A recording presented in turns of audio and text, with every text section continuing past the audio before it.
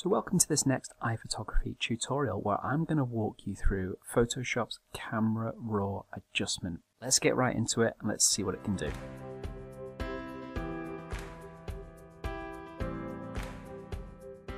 So to start off, all you need to have is a raw camera file. So that's basically the image as it's come straight out of the camera, completely untouched and in the native raw file format, not JPEGs. This is all about the camera raw. So all we need to do is just to drag our raw onto screen, onto Photoshop, and it will instantly open the camera raw window. If for some reason it doesn't, or if for some reason you decide to go back to an image and want to open camera raw at a later point, just to show you, if I close it initially, you have got options for the camera raw filter in the filter menu. So if you go down to the filter menu, just one of the top ones here is camera raw filter. So that's always available if you need to open it in a slightly different way. But generally speaking, when you're opening a raw, it will automatically pick it up. And this is the window that we're going to be working in. So let's expand it a little bit bigger so we can see all the options. Now the image that I've chosen does need a little bit of work. It's quite underexposed, it's quite gritty, it's quite grainy. So this is why using camera raw is going to be really useful to boost a lot of those attributes, make it much more cleaner before we actually get into any specific editing. So you may ask yourself, what is the difference to actually editing an image in camera raw and actually doing it in Photoshop? Well, if you think of them as two separate things ultimately, camera raw is more of a global editor. So this is going to affect a lot of the elements that are within the image overall, as opposed to when you get into Photoshop, you can be making selections and actually making adjustments more finitely and more locally. Now, camera raw looks very similar and operates on a very similar engine to Lightroom. So if you're familiar with Lightroom, a lot of these sliders, a lot of the tools that we're going to use are pretty much the same. So this is pretty much Lightroom built in to Photoshop. A lot of the time, most people will have both. But if you prefer just to work in one piece of software such as Photoshop, you have got the benefits through camera raw of being able to use both types of approaches. So this is why it's really useful to be kind of using a raw file in camera raw, because it really is about editing the raw data within the image. I don't think I can say raw any more times, so let's just get into it. So initially we've got a lot of our detail here up in the top corner. This is our metadata about how the photograph was taken. So if you ever need to look back at this information, if you wanted to review how an image was taken and think, maybe I can do something a bit better next time, this is where it's really useful to understand how the image was taken. You've also then got your histogram at the top, so this is straight away telling me the image is very underexposed, which it kind of obviously is. But this is why we're going to shift some of the attributes and some of the little settings, and you'll be able to watch this histogram change with all the settings that we make. So it's like a live reaction as to exactly how the dynamic range changes within the image. So looking down to the options here, we've firstly got an option here of auto, and effectively if you press that, this is the camera raw basically saying, right, I'm going to make all these adjustments for you and kind of automate the whole process to make it quicker and cleaner, which in fairness, it's not done a bad job at all, but it may not be what you want. You may be wanting a high key style, you may be wanting something a bit more gritty, actually keep it a little bit darker. So the auto is great, but it's not always the answer that you want there. So you can always just press Control and undo if you press any buttons by accident. Same again for black and white. Now this basically just converts the image to black and white, and now all the options that we change, some of them won't be available to us, things like vibrance and saturation, obviously, because there's no color. And then if we kind of come down to some other options a little bit further down here, where we'd normally have our HSL sliders, we've now got a black and white mixer. So we can change the color channels still, but it's all within the format of black and white. So again, we've got a few different variations and things to play with around there. So let's just kind of click down on one of these drop down menus and we can actually see some of the options here. Again, if you're familiar with Lightroom, you'll know a lot about these, and some may be fairly self-explanatory, but it's good just to have a look at them anyway. So we've got the temperature slider, which is all about color balance. We shift that down to one side to make the image cooler. We shift it up and we can make it warmer. You can type in values at the top here if you know the specific amounts that you want to be using, or specific values if you're following something else. But having it around about 5,600 Kelvin, I think that kind of keeps it somewhat fairly balanced at the minute. With the tints, it's the same again. We can kind of tint the image a little bit more to add a bit more green, add a bit more magenta if you prefer. But Otherwise, just keep it back at 0 if you're not sure what you're doing. Exposure is probably going to be the most powerful tool that you'll have. Obviously, this is like the brightening tool. You can underexpose, overexpose the image. So let's just make it a little bit brighter for the purposes of our tutorial. Contrast, again, is going to allow us to either crush the density of the pixels or soften them a little bit more. So contrast is actually kind of quite useful in terms of brightening the exposure. So as we see as the image is here, if we reduce the contrast, we're actually making the image lighter, simply because we're losing the amount of shadows or brightening the shadows. So that's going to raise the actual exposure of the image overall. And you can see that happening on the histogram at the top. So if I go back to where we were, and it was more shuffled to the left, if we lower the contrast, it's pushing itself slowly to the right. Obviously, it is going to lose that kind of conflict between the light and the dark by flattening everything out, but it depends on the image that you're working on. We can increase it a lot more and can make it a lot more grainy and gritty. But again, I'm just going to lose a little bit of contrast initially. So the highlights are going to be affecting the brightest parts of our areas. So if you shift them up a little bit more, you can see the histograms now just sliding ever so slightly.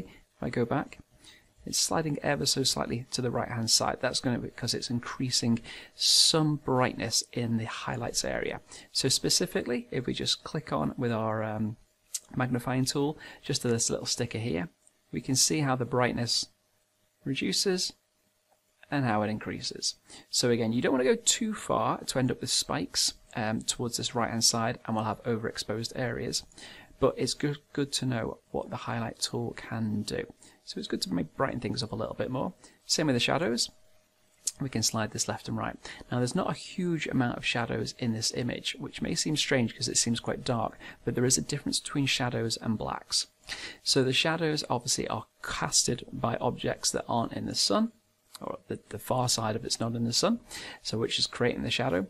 So that's why there's not too much here, because the lighting itself was pretty much overhead on this day, and we're not really seeing much in the way of shadows on the floor. There is a little bit in the foreground here, and if we brighten that and darken that, you can see there's a shift. I'll just come back a little bit further. We can change the amount that was zoomed in and out. So we just localize this area at the bottom of the telephone box. You can see if I move the shadows up and down, we can get more detail from the shot, or we can have less. So I'm just going to lift a little bit more. Right, let's just return to fit into view. Same again with the whites. We can brighten this up a little bit further. So this is brightening a lot of the pixels in the shot here. It's not just the highlights. So you can see even the black areas are getting lighter. So it's pushing the pixels beyond their native capacity. Again, just be really, really careful with doing this so you don't end up with some heavy saturated colors that don't look that natural. So I think around about here, probably be quite useful. Now the blacks, this is again picking out all the darker tones, so not specifically shadows, but areas that are quite dark, like the wall on the background here, inside the phone box itself. So we're just going to brighten it and darken it, just so you can see how it affects the image. So I think personally, I would quite like to brighten the blacks up a little bit more. Don't want it to be too heavily contrasted. So let's move down to a couple of the other panels. Now the texture, the clarity and the dehaze sliders are really, really useful for bringing in a little bit more richness and a little bit more detail into your image. So let's zoom in a little bit closer to the edge of the box here. Now if we slide up the texture, you can see already we've added more contrast, a bit more colour and a little bit more grain. So if I slide it up and down, so that's the texture really, really reduced. That's kind of a very low contrasted image, but it's very soft. We've got no defined edges. Slide it the other way, a lot more definition. Now this can be great if you wanted to create a slightly more gritty image with a look of more dynamic range, but you can sometimes go too far and it can look a little bit OTT. But in this instance, I think it gives us quite a nice grain to the phone box. With it being a little bit old, a bit distressed, I think it's a quite the right kind of type of tool to use. So I'm going to leave that up fairly high. Right, let's with the clarity, we'll go and select a different area. So now the clarity does that similar idea, but a little bit more globally. So it's not just picking out edges so much, it's pretty much picking out any type of surface or any area of contrast and improving it, or at least improving the contrast to it. So you'll see in these windows of the telephone box here, if we would just reduce it, everything's quite flat. Whereas if we improve the clarity, it's making areas brighter is trying to show some levels of separation. Again, this can, if you go too far, make the image look a little bit more hyper-realistic, which if it's what you're looking for, it's absolutely fine. But in this instance, I think we can improve it a little bit, maybe about 14, 15. But otherwise, I'm not going to change it too much from there. Now, the dehaze is not necessarily going to work in every situation. This is fantastic for fog, for mist, if you've got that kind of white softening haze across your image. I tend not to use it too much, especially for urban shots like this. It's not overly relevant. But if you see the effect of what it does, if you reduce the dehaze, it's going to add this almost white, pale glow to some of our shadow areas. If you push it back the other way, it's going to increase those shadows a little bit more. But again, unless you're using it in situations where you have got haze and you're trying to cut down on it, things like polarizer filters are way better for it anyway. And to always do it in camera, it was always the better approach, but that's effectively what the dehaze can do. So let's just return that back to 0. Now the vibrance and saturation tools, pretty much is what you'd expect. Saturation is just going to boost the color a little bit more. Vibrance is just going to improve the brightness of those pixels as well. So again, depending upon what you actually want to stand out within your image. Remember, these are all global changes that we're making here, so we're not just selecting one particular color, one particular area. So anything that you do in terms of changing saturation is going to happen to the entire image. So that's the basic panel up there anyway. So let's just collapse that and we'll have a look at curves. Again, if you're a user of Photoshop, or even if you've used Lightroom a lot before, the curves will be very, very familiar to you, where you can add points on a graph and you can change the exposure just in different areas, whether it be the shadows, which is more towards the left-hand side of the graph, the midtones, which is generally in the middle, and the highlights. So you can actually see as you move your cursor along the line of the graph here, in the bottom corner, it's saying shadows, darks, lights, highlights. So the darks and the lights, they're generally the mid-tone areas. They've just got a slightly different name for them there. You can also make adjustments using the line at the bottom here, basically to set where those highlights and those shadows and those midtones are for your image. So we can kind of crush the information, we can brighten up a little bit further. So it's really, really playable in terms of the positions that we can actually manipulate in terms of tonal range. Now if we collapse the curves, we'll go on to detail. So the sharpening tool, it may have been applied a bit of sharpening already. Again, be very, very careful with how you use this. It can be very, very helpful to add a little bit more sharpening and make your image appear that little bit more crisper and cleaner. But try not to go too far, because it can have an adverse effect of making your image a little bit kind of hyper-realistic again. And it can also bring in some grain, or some noise as we call it in digital photography. This is why you find the noise option straight underneath the sharpening option there. So if we go really, really high, let's push it right to the max on here, you'll see a lot of digital noise occurring upon the sign of the telephone here. We can try and reduce it a little bit, but again, it's only going to serve by reducing the contrast and the clarity of our image. So we do have to be extremely careful in balancing these two options out. So remember, if you have bumped up your noise reduction feature, it's good to do the same with the color noise reduction as well. Because when we introduce noise, that's going to be introducing color into that noise. So obviously the color reduction will help there a little bit. So try to kind of keep it at a similar value as the slider above. But for this instance, I don't think we need to have much sharpening. I'd like to think it was somewhat sharp to begin with. If you're uploading images online, don't forget about online compression to websites. So it is quite useful to use a little bit of sharpening just to compensate for that. Maybe about 20 or 30% in these instances. It just depends where you're uploading it to, really. But yeah, try not to go too crazy. Obviously, if it's not sharp to begin with, it's always better to get it sharp in camera than deal with the problems afterwards. Now the color mixer here, this was a black and white mixer, and will be a black and white mixer if you're choosing the black and white option. From the top of the panel, this is the HSL slider. So this is going to give us the ability of changing some of the colors that are actually within our image. So it's broken down as to hue, saturation or luminance, so you can choose an individual one and just be changing the color. So using the reds, given our phone box was red, we can slide that left and right, and we can make it a bit more pink. We can make it a little bit more orange. And then if you make it orange and think, no, actually I want to change it again, you then need to go to the relevant color slider for the color of the objects. And now that it's orange, we'll go to orange, and then we can change it again, and then such and so forth. So you could be able to ultimately get down to the color that you want if you wanted to make it blue or green or whichever. So those are all the options there. So look around your image, have a look for what colors are in there and what colors you want to change. So we've got our greens in the background there. We can make a bit more yellow. We can make a bit more green, or even go into the blue range a little bit. So yeah, it really is ultimately down to the styling of the image that you prefer. Saturation can then be controlled a little bit more individually, whereas the global saturation tool we were using before changes the whole image. In this instance, we can just desaturate that phone box as best as possible. Now, because it's not purely black and white, it generally means there'll probably be another color within that red, which is maybe orange. Sometimes you may get the odd yellow tones and maybe magentas in red as well. But this is how you can play around with it, and you can make one object potentially stand out a bit more. So say, for example, if we return that to 100, oh sorry, 0, and that's 0, and we just desaturate all the other tones in the image, we should, in theory, end up with an image that's pretty much like a color splash.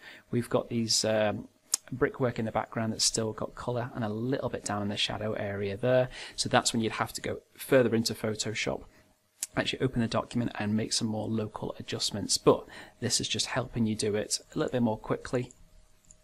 Now, coming down to our next panel, we've got the color grading options here. Now, this is a slightly kind of a newer addition into Camera Raw, but this is more finite and it's really, really kind of particular. It's great for color grading an image if you're wanting to make it a little bit more cinematic, very much more stylized. I say for a new photographer, you may not want to get kind of too heavily into it, and I won't go too far into it at the minute because I don't think it's going to be something necessarily as advantageous to a new photographer learning about Camera Raw. There's so many different options about being able to tone the colors of your shadows. You can tone the colors of your highlights and your midtones, so you can kind of create some quite unusual effects, but it's a little bit more dramatic and it's a little bit more stylized. If you're just looking to learn the basics of what Camera Raw can do for you, we're going to look past the color grading and maybe save that for another day. Now, the optics, these are a couple of different options here about removing chromatic aberration. We've not really got anything like that in this image. Chromatic aberration tends to come from telephoto lenses not being able to focus all the light on the focal plane, and sometimes you get a little bit of dispersion of the light rays, maybe some like blues and magentas on the outlines of some faint objects in the distance. It's quite typical with landscape photography if you're photographing trees at a very far distance, and things like branches are quite small and quite thin. You may see these little purple or blue fringes. So if you do have that on your images, it's quite good just to be able to tick this option so you can remove it.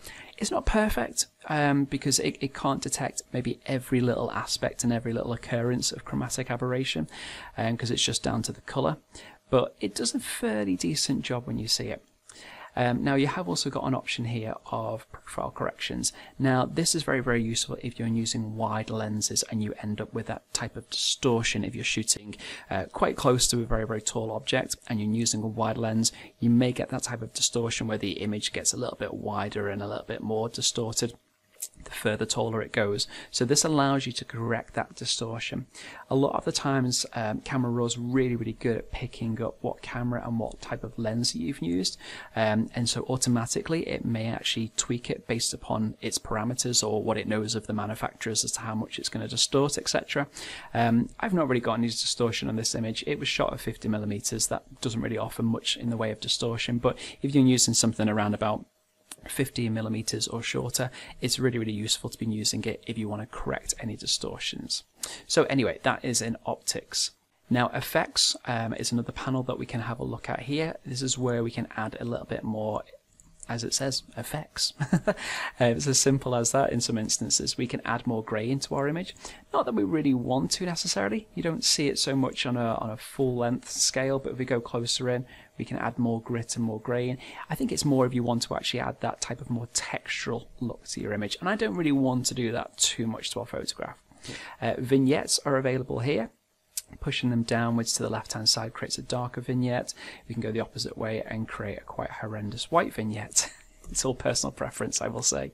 But yes, it gives you that little option of having a slight kind of border around the image if you wanted to as well. You have got way more options in terms of being able to crop an image. Looking on our right hand side, we've got lots of different options after the edit about cropping, and we can also then straighten horizons and things like that. A lot of those are self-explanatory. You've then got the options of spot removal. So again, this is all very similar to options that you may find in Lightroom. If you've got areas of an image that you maybe want to touch up a little bit further, if we zoom in, for example, so using our heel brush, and all it needs to do is then we can just select the area. Then Camera Raw is saying to us, well, what other area would you like to replace that area with? So we can just drag this little green marker here to pick out another area and say, oh yeah, actually, I'd like that to be changed instead. And then we may find another area, so we can make it a little bit smaller. And then drag that there, and now it's again saying which other area would you like to replace that with. So you just need to move the marker to a position that will give you a smoother finish. So you can see between the two now, we're actually starting to kind of clean up the edges a little bit there. So you can go over this as many times as you like, and touch up areas that you think just need a little bit of tweaking and a little bit of improving, just depending upon your overall image, really. You can change the size of the selection that you're making and the feathering and the opacity of it as well. Now you've got the adjustment brush here, and where we were saying before that Camera Raw is all about global editing, which it is primarily, this adjustment brush, again, like it is in Photoshop, gives you the option of being able to make more local adjustments. So if you're not wanting to get too finite and too particular and too designy with Photoshop, you can do more of your local adjustments still in Camera Raw if you prefer. So let's maybe make our image a little bit smaller. And we're just going to make our brush size a little bit smaller. So we can use a slider or we can use the keyboard. So just for example here, I'm just going to brush right down the corner of our phone box. And that's all I'm going to use in this instance. We have got our options to see our mask, which is basically showing us the area that we've drawn. So we can change the color of our mask by pressing mask, and it'll give us an option that, let's just choose something that's not red. So we can actually see the area that we've drawn there. Now, if we click off that so it's not too distracting, what that means is now all the options and all the edits that we actually make are going to be based upon that selection area that we've just drawn. So this is why we've got our edit panel again here, but it's called selective edits. So we can darken that, and you can now see that area that we had, that masked area, it's just been reduced in terms of the exposure. So it's just literally selecting one portion of the image, and now we're making more localized adjustments to it. So a lot of these things you can do in Photoshop in the main interface, but these are just quite useful for being able to make them in Camera Raw. If you prefer using sliders as opposed to any other tools, this is really easy. Now if you want to go back at any other time, and a lot of these icons appear on many of the other panels, you can just press the arrow key that goes backwards. So you can just go back and undo everything that you've done. But again, a lot of those items and a lot of those options that we've looked at already do appear again just for those selective area edits. So that's just making more localized adjustments. Then you have also got a graduated filter, and these graduated filters are really handy for adding slightly more of an atmospheric look. So again, similar to local adjustments where we've just been working on a certain area, we can draw that particular area that we want to create a filter across. It's really useful if you want to make a vignette or darken a sky potentially. If you've not been able to use a graduated filter in camera, this is kind of effectively the same type of thing. So you start off with your green point, and that's the beginning. The red's at the end, and you can drag it wherever you want. You can switch it side to side, so you can add that filter and that effect. Now that effect doesn't have to necessarily be a dark effect as it is here. I've just reduced the exposure, but it could be a case that we increase the clarity and the texture, maybe just reduce the blacks and the whites, just something a little bit more dramatic and gritty, so you can see that it's applied just to the top half of the image, and then it'll start to fade out gradually towards the bottom. So if you make it a little bit narrower, obviously it's just going to be this area that's going to affect. You can then bring the entire graduated filter into the middle of the frame. So just anything that falls within this area that we're drawing out here is going to be affected by the changes that we've made on the right hand side. So that's graduated filters, and as you'd expect with a radial filter, it works in the exact same fashion, but it's all about in circles. So we can draw the circle out to be bigger or smaller, and we can still change it to be more elliptical and more oval. And same again, we can make all those adjustments that just happen within the center area. Now you've got the red eye removal tool, which is obviously super specific just to portraits. You pretty much understand kind of if it's actually going to be useful for you or not. A lot of the time, though, cameras fire a infrared beam towards your portrait subject when you're taking the picture, and a lot of that time it actually reduces the red eye. So I don't really find that tool that useful to use these days, but just also worth knowing it's there if you ever need. One of the other options towards the bottom is about presets. Now again, if you've used Lightroom before, you'll be aware of presets. Now you can actually take those Lightroom presets and now bring them in. They are cross-compatible from Lightroom into Photoshop or Camera Raw more specifically. So you can import those if you wanted to.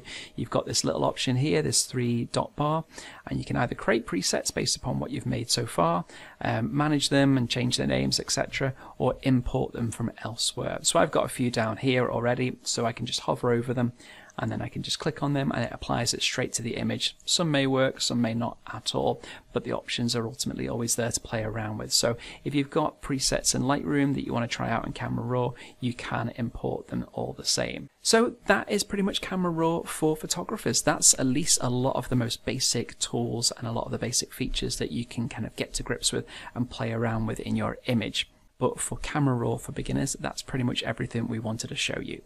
Hopefully you've enjoyed this little tutorial about Photoshop's Camera Raw. Thanks very much for watching. Keep looking out for iPhotography for more.